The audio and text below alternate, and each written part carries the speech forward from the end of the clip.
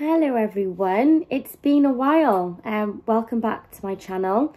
If you're new here, this is my channel, Sherelle Thinks, where I talk about all things health anxiety related. So if you have health anxiety, you're in the right place.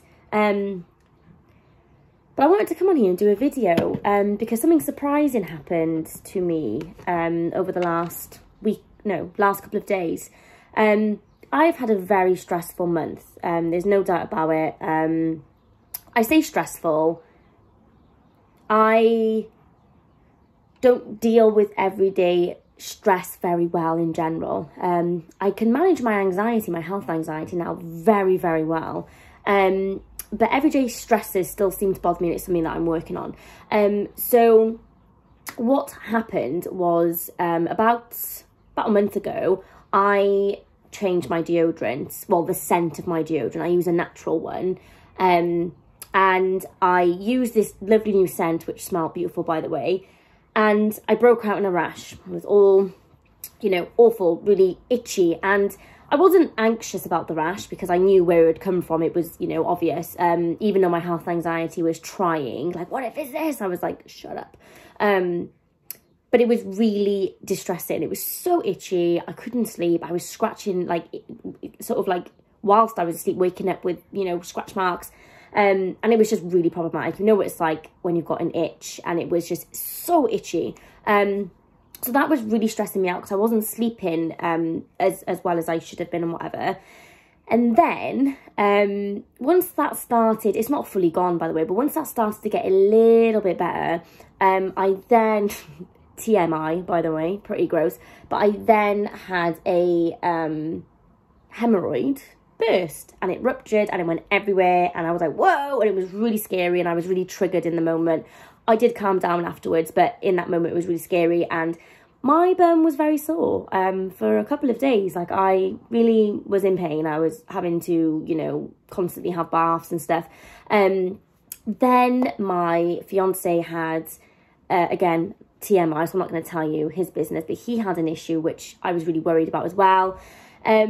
And then after all that, I got strep throat. I had it 4 days ago, and let me tell you, it wiped the floor with me. Absolutely wiped the floor with me. There is a reason why I'm getting to this point, by the way. So it wiped the floor with me, and was totally awful. Like, I was really unwell. Like, I mean, sky-high fever, really, really unwell, to the point where I had to admit defeat and get antibiotics because I was really poorly. Anyway, so since then, I've developed this new symptom, and I'm like, wow, I've never had this before, but it's like this involuntary gasp.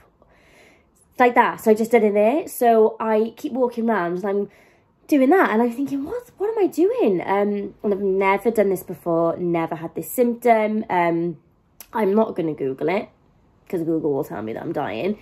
But I really, my best guess is that where I've been so stressed, I am hyperventilating and I'm not getting enough oxygen. And this is my body's way of, like, inhaling, getting in the good stuff. So and funny enough, yesterday my lips began to tingle. And I was like, I'm definitely not getting enough oxygen. My hands and feet were cold. So this afternoon I sat there and I did some really deep breathing, and I felt so much better. But when I'm just going about my business, it's happening, and it's like just keep doing this. So yeah, it's really interesting to me and fascinating when my body throws a new symptom at me that I've never had before, and I'm like, wow, okay, now we've got to deal with this.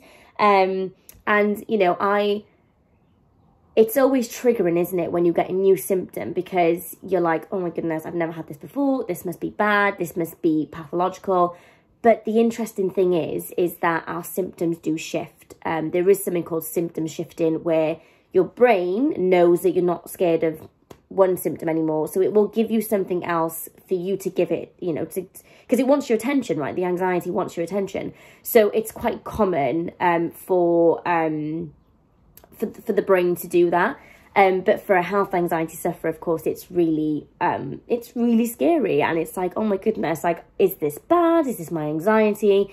What I always do now is I chuck every symptom in the anxiety box, in the benign box, as I call it, and it'll stay there until something else changes. So if this gets worse, or I don't know, I develop like additional symptoms, then absolutely I'll go and see a doctor. But at the moment, I'm putting it in the benign box and it's there to stay, and I'm just going to accept it for what it is. It's almost definitely anxiety, and I'm just going to leave it there and sit with it. Even though it makes me feel uncomfortable, I accept it and I surrender to it, you know. And that's been a big part of my recovery. So yeah, I just wanted to come on here and just tell you about my funky new symptom. Just because you never know, one of you guys might have it. And this, even if this reassures one of you, it's like, great, done my job. So I hope you enjoyed this video. Please give it a thumbs up if you did. Subscribe if you haven't done so already. I'm almost at 20k, and I don't care about followers, but I'm like actually quite excited by that, because it's like, wow, like I went from just sort of like thinking that nobody had health anxiety and it was just me, to like growing this huge community, and that is like amazing to me. Follow me on Instagram as well, by the way, because I post a ton of health anxiety reels, loads, that's all I do. So if you're looking for light-hearted health anxiety stuff where we can poke fun at ourselves, follow me on there. And if you want to join my Patreon, by the way, I don't really have many slots available for the one-to-one coaching, but if you join my Patreon, you have access to my Patreon only content. So I do longer videos, just different videos in general, more kind of self-help videos rather than talking about symptoms. So if you're looking for help, you can join. It's £3 a month. There's various tiers. So if you join the lowest tier, that's you just get access to the videos. If you join the next tier, you also get a free workshop with me once a month, and it kind of, you know, goes up. So take a look. I'll post the link to it in the description of this video. And yeah, it was great coming on here and doing this video very quickly whilst my one baby is asleep and my older baby is downstairs with her dad. So I was like, run up here quick and do a video, because I don't get the chance anymore. Like, it's, you know, between having the kids and having a social life and my clients, like I have so many clients now, yeah, it's just insane. But I am really going to try and make more content, because this is where it all began, on YouTube. So anyways, thanks for continuing to support me, guys, and I'll see you very soon. Bye.